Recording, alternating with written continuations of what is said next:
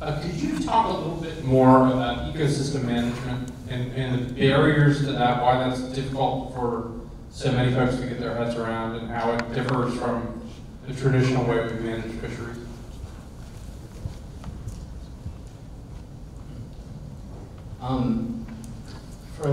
For the first, for many years in my career, and certainly for many years for fishery management, just getting science-based management was a huge undertaking. And it was until 2006 at the federal level that they actually required that you end overfishing. It was allowed to just continue overfishing.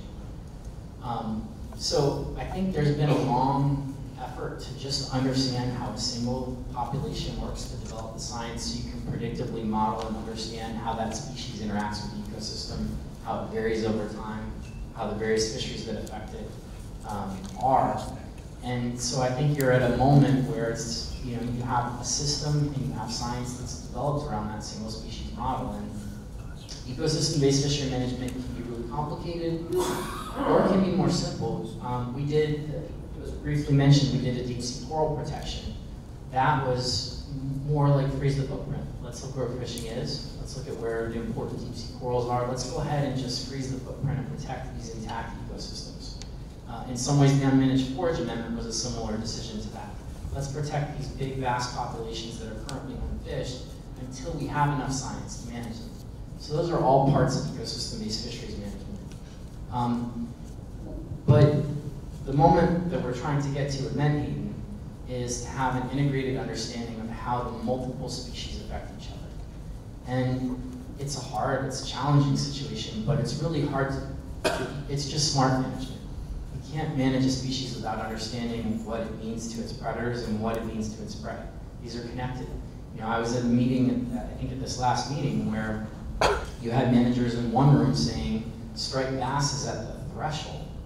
We're really concerned it's on a downturn toward a very bad situation. And then in the next room, the next day, they're saying, Menhaden's doing great, let's increase the catch a very large amount. I think that is ecosystem-based fishery management in essence. It's to say, let's connect these decisions, let's think about how they interact with each other. And you don't have to have perfect understanding, but we need to try and do better. We need to move and advance in a direction that ultimately we would want our resources managed that way. And so I think in this particular case, though, you want to set a goal that's an ecosystem goal. In other words, we want to have more of many species, not just one. And so if you have a vision of wanting more striped bass and more menhaden, you try and manage them toward an overall ecosystem goal, and that's where we're hoping to head. But is our science well developed enough to allow that in a meaningful way? Are we sort of guessing and it gets more complicated as more species are introduced to our models? The science is pretty close to there. The science is there, I think. I think the science is there. There are complex models that are capable of, they're not perfect, but of simulating food webs. But at the same time, I think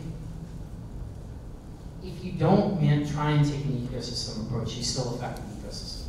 So there are much better models. And even this rule of thumb approach that we're doing, which is based on science, which is there, which is ready to go, there are approaches which will do a better job of protecting our ecosystem and our resources that are available now. And there are models in development, for example, on Menhaden, I could get into specific ones, but EcoPack and EcoSim, that can model many species, put in the data, and actually help us understand the impacts of our decisions. And they're saying 2019 to 2020, that may be available.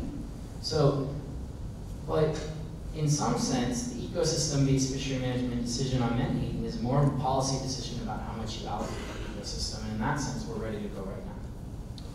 So one of the species affected by any sort of management of Menhaden is the human species. And I have a couple questions from y'all about that.